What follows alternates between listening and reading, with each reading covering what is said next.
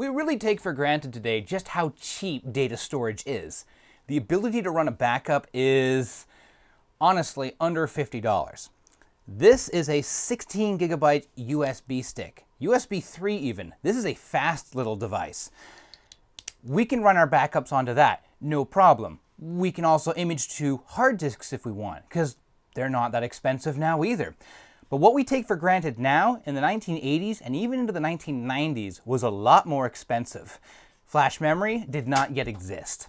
Hard drives, well, they really weren't that much cheaper. I mean, you had a 200 megabyte hard drive. If you wanted to buy a second 200 megabyte hard drive to back up the whole system, well, that was going to cost you several hundred dollars. $700, sure. But that was still a very fragile disk, and if they were both in the same machine, it's entirely possible, or even just close by to each other, whatever physical damage might have damaged one disk may damage the other one as well. Thankfully, there were backup solutions that were practical, but not that much cheaper. One such example is Bernoulli. This is a 65 megabyte cartridge. It comes in a fairly rigid, fairly durable plastic enclosure. It has a safety lid. It looks kind of like a floppy disk. It didn't sell all that well, however, because it was considerably expensive. Now, of course, there was also super cheap methods that you could also implement, and MS-DOS, for example, came with a backup program which lets you back up your system to floppy disk. The problem is with that, when you have a 200 megabyte hard drive, backing up 200 megabytes of data can require a fair number of floppy disks. This becomes quite bulky and, frankly, quite impractical. Thankfully, by this point here, there was already a medium that had been used for computers for decades already, which had proven to be both reliable and cheap. Tape. The origins of tape on computers goes back a long way, but 9-track tape is one such example of just how durable tape can be made to be. And in this case here, it was just a simple magnetic formulation onto a Mylar backing, and it could be used in a variety of formats and tape drives, and it was the de facto standard for decades. And even today, you can still read back, in many cases, the data that's on these tapes. And it was very cost efficient even then, as opposed to using direct access or random access storage devices such as hard drives. But these are big. So that's where QIC, or the quarter-inch cartridge format, came to be. This started to show up around the late 1970s, and by the 1980s, we had managed to make this even smaller. This is the miniature version of QIC, and if I take it out of its packaging here, as you can see, it's significantly smaller in every way and manner. This was way more practical to use in a PC. These, when you first saw them on the market, were usually full-height tape drives. Eventually, they went down to half-height tape drives, but these were always available in a half-height tape drive format. And there were a number of products that were available on the market at that time, and straight into the 90s, with compatibility into the 2000s. Complete packages were available from a variety of vendors. We had Everex, we had Wangtec, we had Irwin, but I'm quite loyal myself to a company called Colorado Memory Systems. They produced this little gem right here. This is the Jumbo 250. It is a 250 megabyte maximum capacity floppy tape drive. This was both simple, small, and very cheap to implement. Instead of requiring a SCSI card or a proprietary tape controller, this plugged into your floppy controller, just right through the same ribbon cable that your floppy drives were plugged into. You did have to sacrifice one of your two floppy drives to make it work, and it was significantly slower because now you had your floppy controller playing the role as a tape controller. But it didn't matter. It was cheap. It worked really well. But if you really did need the performance, there were products that were available. Colorado released this thing here called the FC20. This here still has a floppy controller on it. In fact, it has the Intel S82078, fairly standard single chip floppy controller, and then Colorado has their own dedicated chipset down here, which is the tape interface, and is probably also handling hardware compression. These tape drive controllers also have an external connector on the back of them, which quite simply just route the internal 34-pin header, and also DC power, which is brought into the card using the Molex plug on the top here. And the kits even came with their own software packages, drivers even. So this is one floppy disk and this is the entire toolkit. It's fairly simple and it works really well. And the easiest way to show just how well it works is that we're going to install this into a machine. And I've gone here and I've set up a 486 machine, and I'm going to install it into the system here. And again, it's very easy. I'll show you that. And then we'll bring up the software and I'll even run a backup for you. Let's get into this. Now, as I open this machine up here, I'm going to admit a little bit that I've cheated. I had to actually go and test to make sure, even though I've owned this entire setup here for 20 years now when I got it at a garage sale, and it worked fantastic even back then, QIC has a major drawback compared to those more simplistic tape formats such as 9-track in that they have more moving parts inside of them. The drives are known to have a problem where the roller inside, which interfaces with the cartridge, can degrade and turn into a rubber nasty mess, which will both make the drive not work but also contaminate and potentially ruin any tapes that you put into it. The tapes themselves aren't a whole hell of a lot better. I have a tome here. It's for my HP 9845, and at this point here it's so moldy and nasty I can't really use it. And it too contains some very early examples of this QIC tape format, this right here. And the problem with these is that it's not that the roller in here has gone bad, that's hard plastic, but the rubber band that has gone around inside of the tape, which is used to move everything around, it hasn't stretched, some of them will stretch, but it's in fact bonded with the tape inside. So when I move this roller right here, it'll actually peel the oxide right off of the mylar backing the tape is stored on.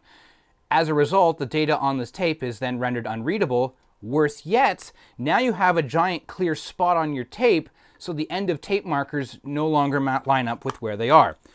So I was kind of surprised really to find that after 20 years of being in storage, not even 20 years, 15 years of being in storage, I put the drive in, I put the tapes in, and everything worked all right.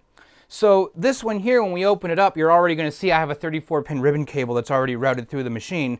That's just because I'm going to save us a bit of time here with cable routing. Other than that, because on this machine I have a 5¼ inch floppy drive and a 3½, we can't use the typical floppy controller in here to run the tape drive. So we are required to use the FC20. It's worth pointing out, this thing has no jumpers on it. There's no settings on here. In fact, really the only thing we have on here is the silk screening, which points out that we can use this in an exclusively 8-bit slot or a 16-bit ISA slot. If we use the 8-bit slot, we're limited to a max data throughput of 1 megabit per second, or 128 kilobytes a second. But if we use the full 16-bit slot here, we can have data rates up to 2 megabits per second, 256 kilobytes per second. It doesn't sound like a whole heck of a lot, but that's pretty fast for tape in such a weird format such as this. And think about it, in 1993, how big were your files? That's more than enough to burst write a couple of files to tape at one go, with compression. So what I'm going to do here is pin 1 to pin 1. I'm going to attach our ribbon cable, and then I'm going to drop that into the slot right here. And then I'm going to take a single screw, and I'm going to drop that in there to hold it in place. Now, at any point here, I haven't tested it, you may be able to add an additional tape drive through the back port on here. I don't have the documentation. And for the most part, if you're just doing one drive and one card, you really don't need any additional documentation. It's almost plug and play. For the tape drive on the front here, I've already made these little fancy drive rails. They're made out of wood because at this point here, many of these computer cases which have these fancy drive rails have lost their drive rails. But I could just slide that in, at least once I take out the set screw.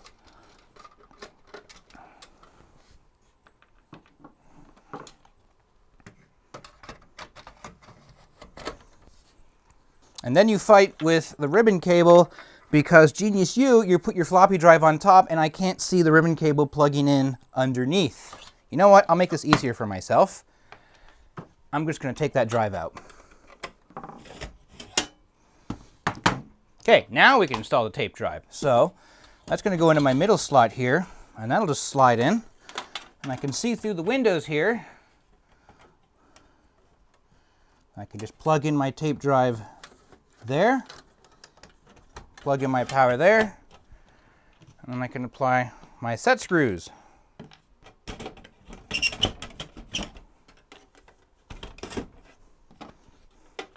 And there we go, everything is plugged back in again. And then we can take our cover here.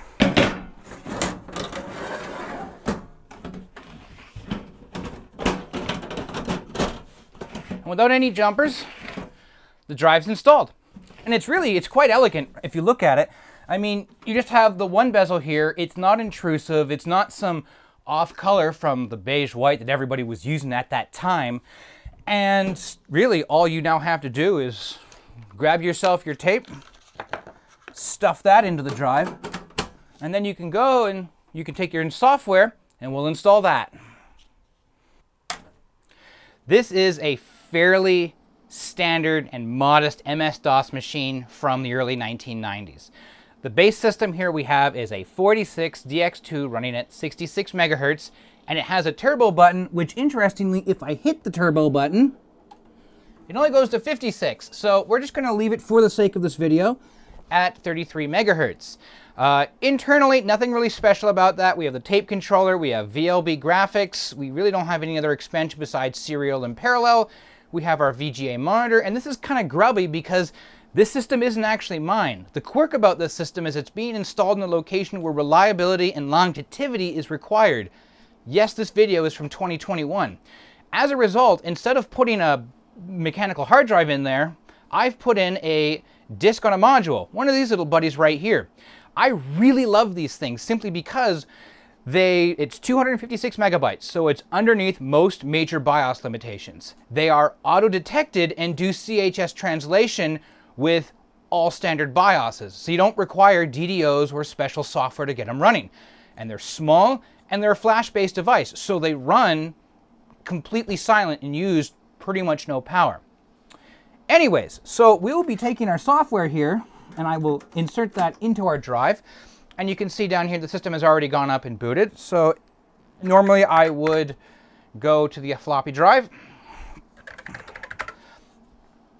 And there we go. We have our install EXE right there. Now I've already gone and actually installed this into the system to save us a couple of minutes here. So if I go to C and I go to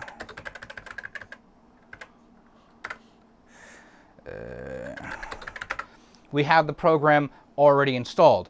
When you run the installer, you're going to run into the config program. So we're going to run that now. And that'll come up here, Colorado Backup version 4. And we were doing a hardware configuration. And it's going to ask us right here, are we running one of these cards? Well, there's the FC20. So I'm going to say yes. And it'll run through that there. And it'll auto-configure it because it's really that nice. Remember, this is a jumperless card. Yes. We'll have it auto-configure. It'll test a base I/O address where it's looking for that. I'm not going to install the scheduler. We don't have EMS installed. Now, it's asking for a base booting drive, so we're going to say C, and that's fine. So, this is interesting. It's using DMA channel 2 interrupt 6, or IRQ6. IRQ6 is almost entirely dedicated to the floppy controller. And I guess it kind of makes sense here because it has its own onboard floppy controller. That's a very efficient way of installing this controller onto the system, since you're not going to be using your main floppy controller when you're performing a backup. In fact, you're not going to be doing a whole heck of a lot of anything.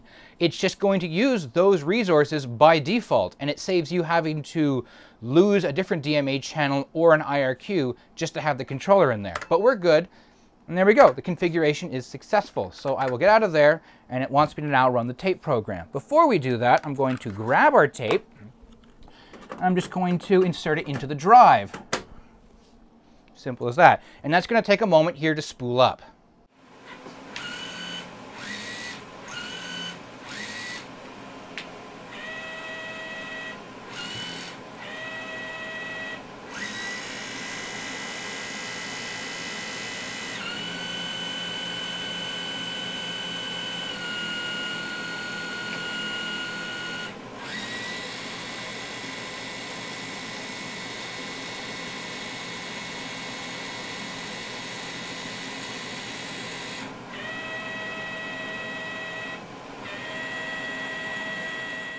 There we go. Now that it's ready, I'm just going to pop the floppy disk out of here because we don't need that anymore.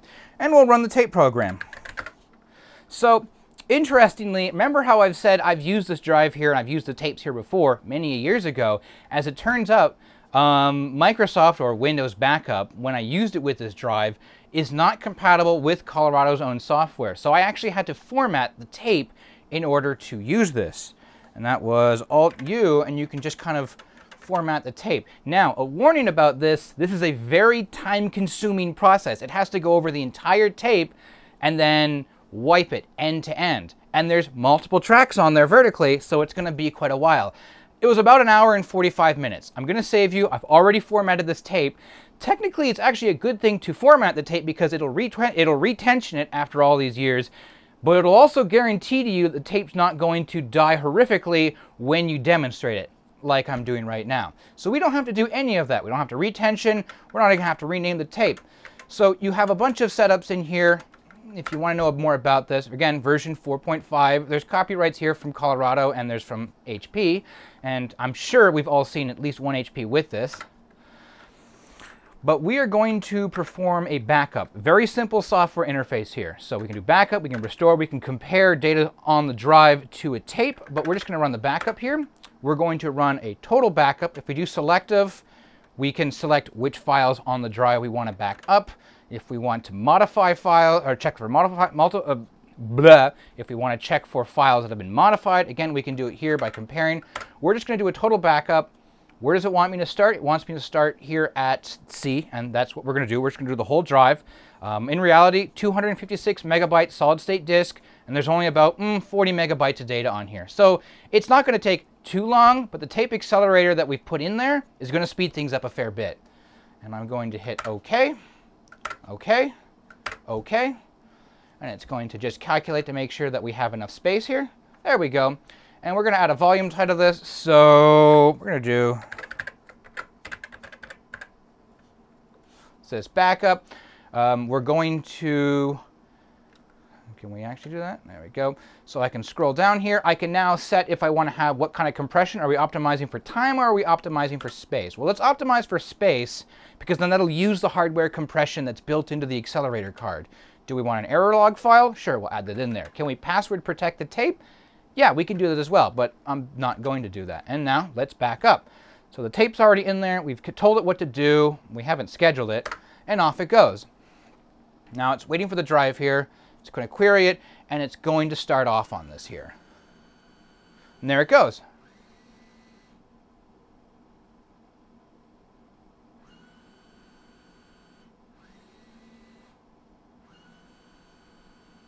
And off it goes. Now it's saying here that we currently have a compression ratio of 1:1. That is more than likely going to increase as we travel through different files. But it's also saying here that we have 4 minutes and 55 seconds to back up. So I find that that's very optimistic. My guess here is it's going to take around 45 minutes to do about 45 megabytes of data. So we're going to leave this alone here for a little bit, and it's just going to go away, and it's just going to write through all these files to the tape. As you can see, we still have 38 megs left, but we've already done 1.2 megs. So we've already written the equivalent of one 5¼ inch floppy disk. And it's getting even better all the time. We're already at 5%. This is actually way faster. Anyways, we're going to cut here, and we'll come back just as the backup process completes.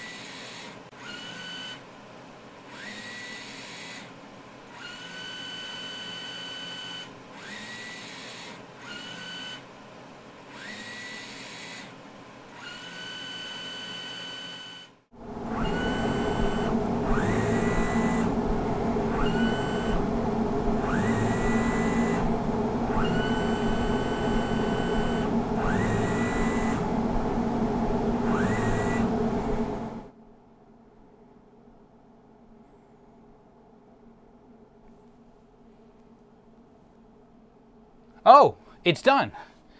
All right, so I call that a total lie on that, where was I? I'm not awake yet. There we go. Remember how I said this thing was only going to take like 4 minutes to complete? Yeah, it sure as hell did not. Take a look at that counter there in the corner. 17 minutes and 13 seconds to complete the operation, not 4 minutes. Total tape used was 23 megabytes, and by the looks of it, we achieved a maximum compression of 1.6 to 1. That's not bad at all. What you did not, however, see when I was making this video is that this is no longer this tape. This tape actually died on me about 60% through, and I had to start this over again. And a little bit of an update to what I just said right there. So I thought to myself, well, maybe this was just a one-off failure. So I went back and quickly erased the tape and tried again, and sure enough, here it is. Operation successful. So yeah, that was just a one-off error that I just tried again, and it worked fine. So we're done. Here we go. We have now completed that, and we can X out of that, and let's go to Alt-View, check our tape status. We'll see what it's like. Has it actually saved it onto there? Yeah, and there it is. So it sees that there's 190 megabytes compressed that are available. We've used just 23 megs. Yeah, there we go. And our last format was May 3rd, 1994. To be honest here, that's actually because I have the system here set to 1994. But that's a Y2K problem. We're not going to deal with that. But there we go. We have now done a backup, and we are now able to, I bet you, verify the data is still on there. So we'll view the tape directory. And there we go. Yeah, sure. Let's view that. There we go. And there's all of our files backed up onto this tape here. Not bad, I must say. That's a very convenient way in the price of like, what, $300 for the tape drive, the controller, and the software, and maybe even an extra free tape. You have a very powerful and very useful tape backup solution for your home computer. And that's how we did it. If we didn't want to deal with other weird disk formats or just writing everything out to floppy disks, and I know a few of us have done that, but tape drive really was a practical way to go. And even today, tape drives are still in use. Many of us will think it's an obsolete technology, but it consumes no power when it's not in use, and it has high longevity. It'll last years, even decades in proper storage. And that's for large institutions very desirable because it then makes it very cheap. Well, that was the video here we had on tape backup systems, and specifically this product offering that was available from Colorado. I really hope you enjoyed it. I hope you enjoyed seeing that the backup system on this really works, because honestly, I am impressed. It does still all work just as well as it did when I used it, when I took it out of service 15 years ago. And now this machine here is going to be going out with this tape drive. I wish the best for this system in its return to use. I wish I could tell you what it was going into, but I'm not allowed to. And I hope for all of you, I hope you enjoyed watching this video. And until next time, have a good one.